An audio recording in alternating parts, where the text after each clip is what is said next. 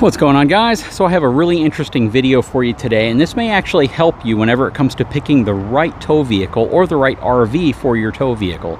So basically, you know, people ping me all the time asking me if their setup is the right setup, or if they need to get a different truck or a different size trailer, or what might be the ideal trailer size for the truck that they own, or what might be the ideal truck size for the trailer that they're planning on getting. And this video might help address it. So what we're going to do is we're going to walk around here, and I'm going to go up to the sticker, the same sticker that you can look at whenever you're at an RV dealership, and I'm going to tell you the numbers that I look for and the recommendations I have based on the RV that we're looking at. So we're going to start with this huge Flagstaff travel trailer right here, and then you might get an idea of what we're doing, and hopefully this makes sense to you and it helps you out. Hang tight, I'll be right back.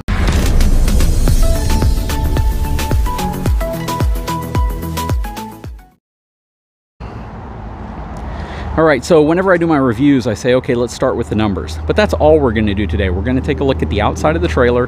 We're gonna look at the numbers. This is not a internal kind of review like I typically do, because first of all, a lot of these have the slides in, so I won't be able to get through them.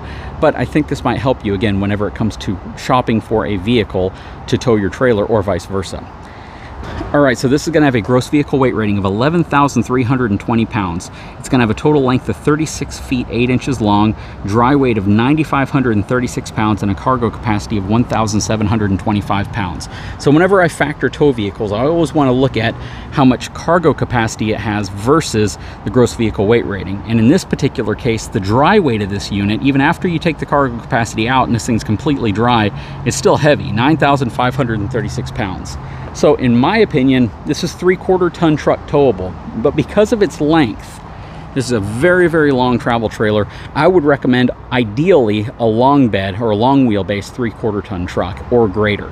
The main reason why is because you want as much stability as possible, and it's harder to create leverage on a truck that's longer and heavier. So a 3/4 ton truck, at least, that has a long bed would ideally be the truck I would recommend for a travel trailer like this. Now, of course, people are gonna say, you know, I can tow it with a half ton. You know, you do what you do based on how safe you wanna be. That's the best way I can really put it. But ideally speaking, you know, the perfect combination for this would be at least a 3/4 ton pickup truck, crew cab, long wheelbase. Don't really care if it's 2-wheel drive or 4-wheel drive.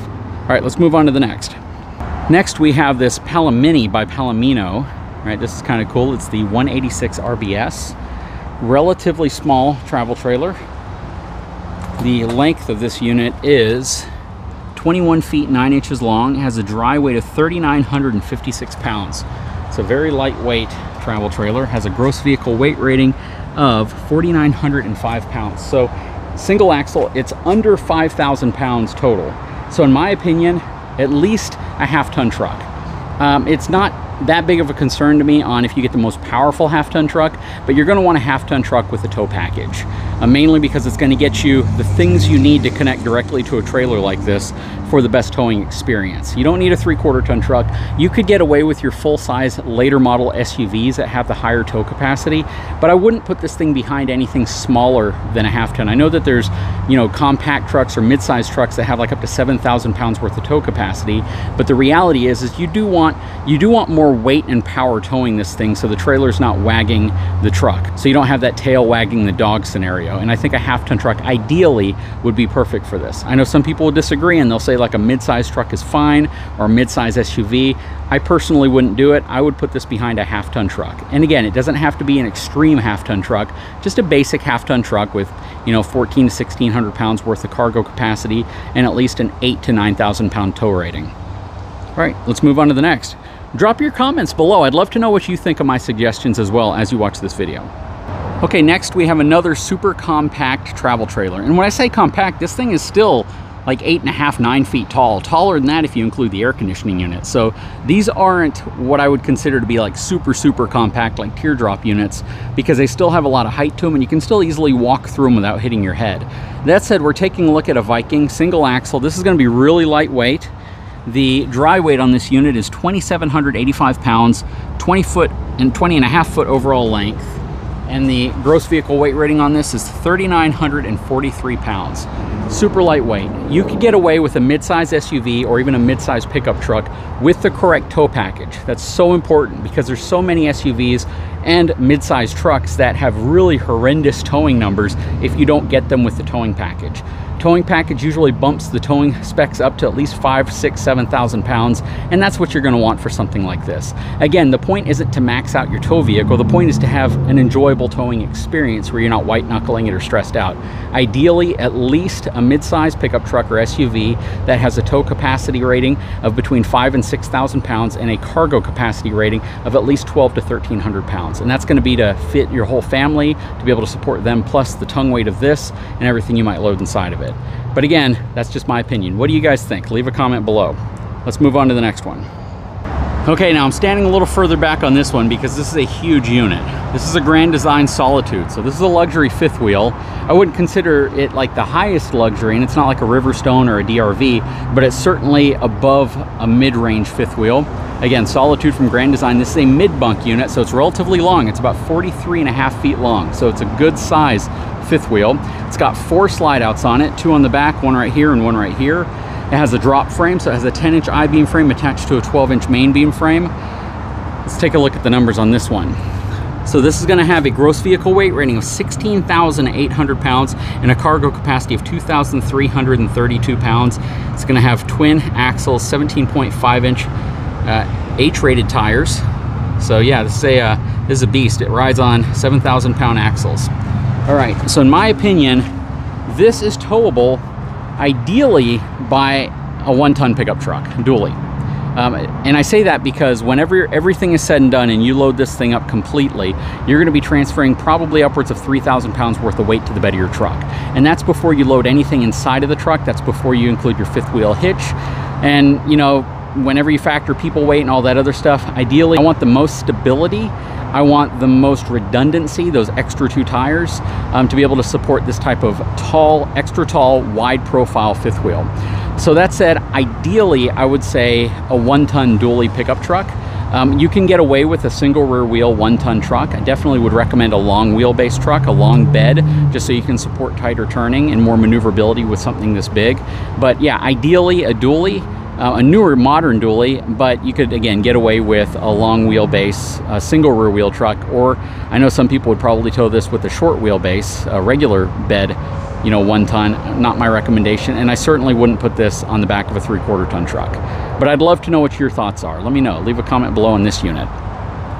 Let's move on. Okay, so now we're looking at an Alliance Avenue mid-profile fifth wheel. What do I mean by mid-profile? It means it's a little bit shorter, right? And this is designed for not as heavy-duty towing as you might see with some of your larger fifth wheels. It's a more compact floor plan. This specific unit is about 40 feet long, actually closer to 38 feet long. Let's take a look at the numbers on this one. So this is going to have a gross vehicle weight rating of 12,500 pounds. It's going to have a cargo capacity of 2,162 pounds and a dry weight of 10,278 pounds. And I know there's a lot of folks who would say this is easily 3/4 ton truck towable, and I'm not going to disagree with you. I believe that there are 3/4 ton trucks out there that have upwards of 3,500, 3,800, even 4,000 pounds worth of cargo capacity, and you'd be able to tow something like this. You have more than enough cargo capacity for, you know, roughly 2,500 pounds worth of loaded pin weight on the back of your truck. That said though, ideally for this, I would recommend a 1-ton truck. A single rear wheel truck would be fine. A 3/4 ton truck, again, can get away towing this, but ideally a 1-ton single rear wheel truck would probably be your best solution because it can handle that additional cargo capacity. You're just not having to deal with the stresses of if you're overloading it or not. But, you know, for those of you who are starting to type and say, I can tow this with a 3/4 ton, yeah, I believe you can. Just make sure you have the right cargo capacity, because there's a lot of 3/4 ton trucks out there that have less cargo capacity than some max payload package 1/2 ton trucks. I would not put this behind a 1/2 ton truck, mainly because when you're talking about over a ton of pressure pressing down on the back and very soft suspension that you see on 1/2 ton trucks, you're asking for a very, very white knuckle towing experience when you go over expansion joints or things like that, to where this is going to start pressing down and bouncing that rear suspension and possibly putting you in a precarious position that you just don't want to be in. So at least a 3/4 ton, in my opinion, If you get a higher payload package 3/4 ton, that should be ideal. If you want the perfect truck for it, 1-ton single rear wheel truck I think would be fine. And you could get a shorter bed truck too with something like this. But again, you definitely want to be cautious of how short of a bed you go with, because it can make turning a little difficult unless you get like a slider hitch or something in the back that accommodates for tighter turning. Okay, so that's gonna wrap it up for the first half of this video. I hope you enjoyed it. We're gonna make this a 2-part segment so we don't bore you to death for folks who aren't looking for the trailers I've been showing so far. We're gonna get into some heavier trailers, some longer, taller trailers, some fifth wheels, and some things that will maybe surprise you in terms of my recommendation. But guys, I sure hope you enjoyed this first half. Please take a moment, subscribe to my channel, turn on notifications so you know when another video pops up, and you can watch the second half of this because I think you'll enjoy it. Anyways, guys, if you haven't had a chance, please take a moment, subscribe to the channel, give me a thumbs up. We'll talk to you again very soon.